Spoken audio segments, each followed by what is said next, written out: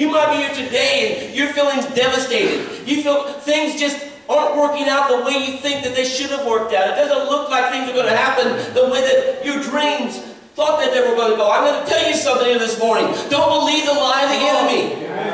God is on our side. If God is for us, who can be against us? We need to rise up and realize something, that God has destined us to victory. God has called us to succeed. God has called us to be the winner and not the loser. Have you read the end of the book yet? We win. Amen. We go through things in life. But the problem is we start looking at the things that we are in as if that's the final resting place. And that's the place where we have to pitch a tent and live for the rest of our lives. Hey, we're just pilgrims and strangers passing through, and this too shall pass. Yeah. Your business will not fail. Your marriage will not fail. Hallelujah. Your church will not fail. Praise God. Your health will not fail. God said, I am the Lord thy God that healeth thee. He is Jehovah Rapha. And David, whose report will you believe? I'm going to believe the report of the Lord.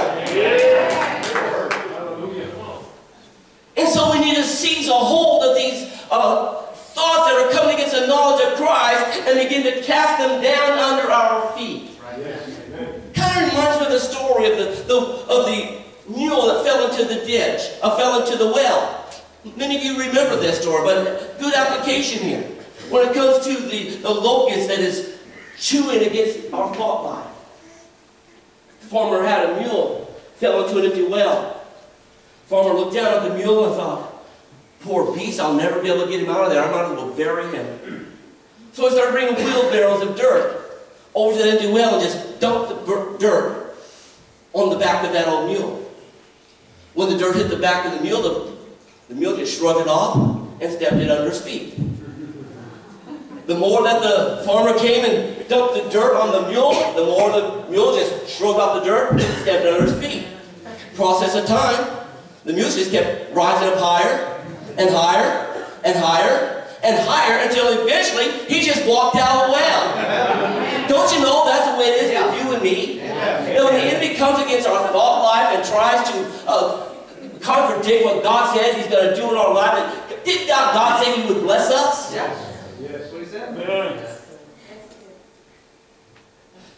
When the enemy comes in and brings those thoughts against us, we need to shrug those things off, cast them under our feet, and stomp them down, and use it as a stepping stone to get a little bit higher in the promise of God, and we will receive the blessing and be set free. Yeah. Glory to God. Hallelujah. Amen. You know, and then He said that there was the swarming locust. The swarming locust eats the stalk portion of the plant. This represents the heart. This is the main part of the plant.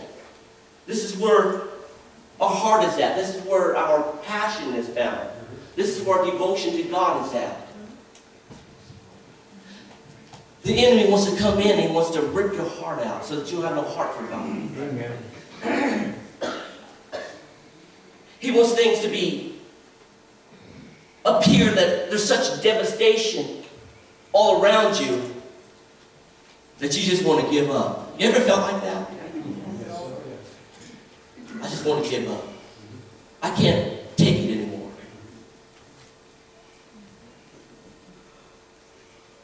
That's the last straw. God, if you're so good, then why did this happen to me? And the enemy uses that and builds it up a big picture to try to rip your heart out and give up. This is the swarming locust, trying to make things appear to be insurmountable, unattainable, hopeless cause. The devil is a liar. And the truth is not in him. Amen. Amen. Things happen in our lives, but we're not in that state forever. We need to understand something. Jesus said this about life. He said, in this life you will have trouble. Can I get a witness? Amen. Oh, George, I'm so glad that statement didn't stop there. Brother John, the statement didn't stop there. In the world you shall have trouble. Yes. But Come on. be of good cheer, for I have overcome the world. When our faith is attached to Jesus Christ, His Word, and His promises, He's going to make sure that we don't stay in that place of defeat. We're not going to stay in that place of give up. We're not going to stay in that place of having our heart torn out. We're going to get up, move on, go forward, and find ourselves in a place of blessing and victory and promise. Amen. Thank God. Hallelujah. Amen. Never saw this so real in my life than when I was just a young Christian. You know, we all have treasures in this life,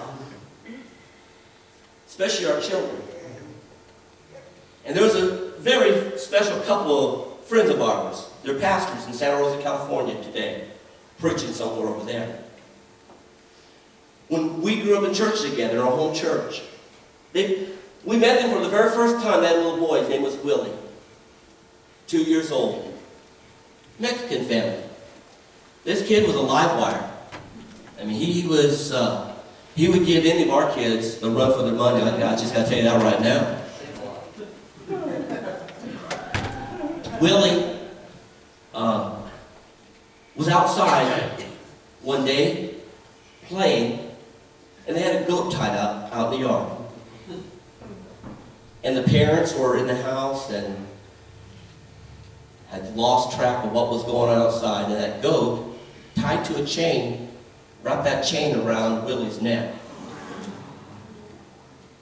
and choked that baby unconscious. We were at the hospital with Rob and Coco on that day. Their lives were devastated, but they were not defeated. Amen.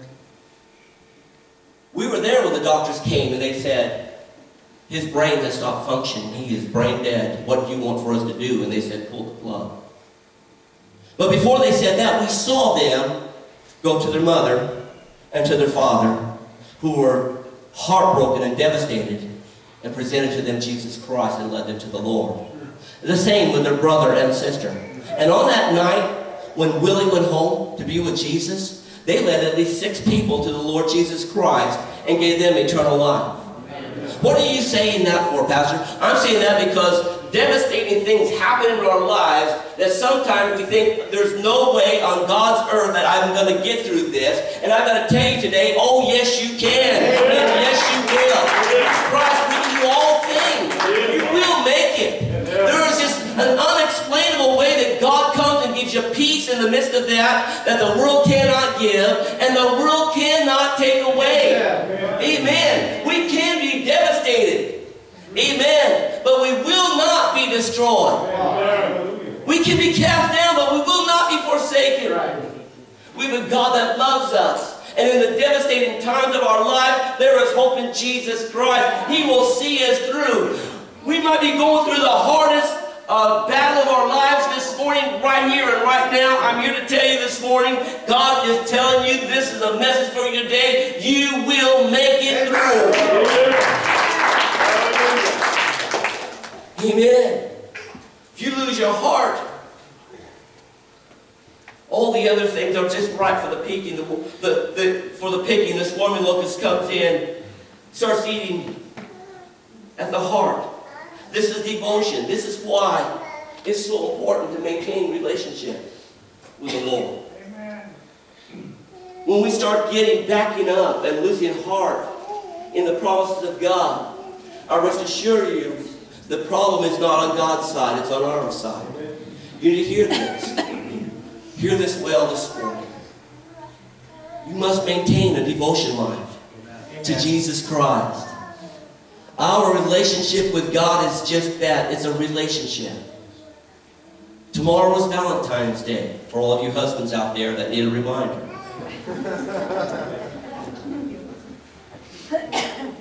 Depiction of relationship, a husband and wife. God's Word tells us, husbands, love your wives as Christ loved the church and gave himself for it. Amen. And really the connotation of that passage is that we have a relationship with Him. It's a relationship that must be maintained, and it's maintained through devotion. when we start getting beat up by the swarms of locusts that oppose our lives, that push on us and tell us we're no good, you're unsuccessful, you're not going to make it, and we start looking around and things don't seem to be going as well as we had planned, the first thing we need to look at is look at ourselves and say, how is my devotion life? Amen. When was the last time I opened up the Bible and let God speak to me? And when was the last time I got on my knees and I spoke to Him?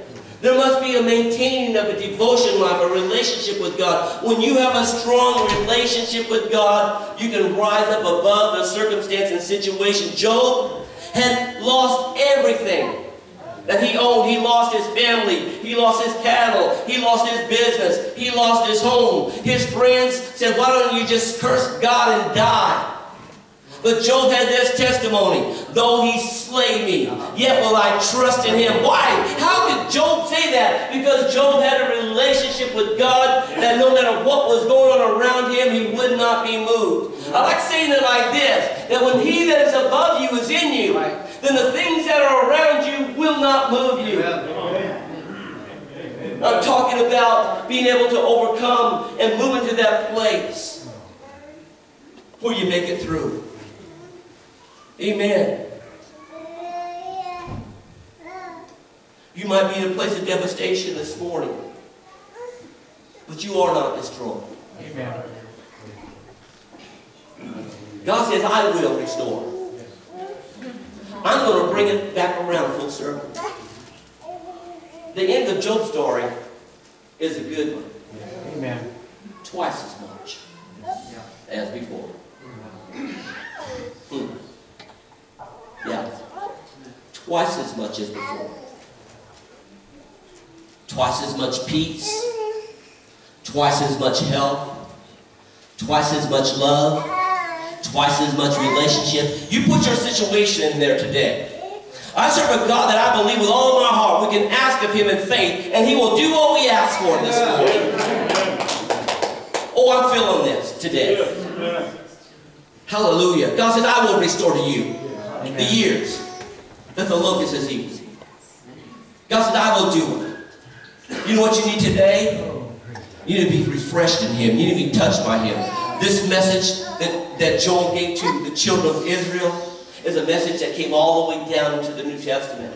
Because as we've read through this and found the final few scriptures there, it says, and it shall come pass afterward that I will pour out my Spirit upon all flesh, upon my sons and my daughters. We find that quoted in the book of Acts chapter 2.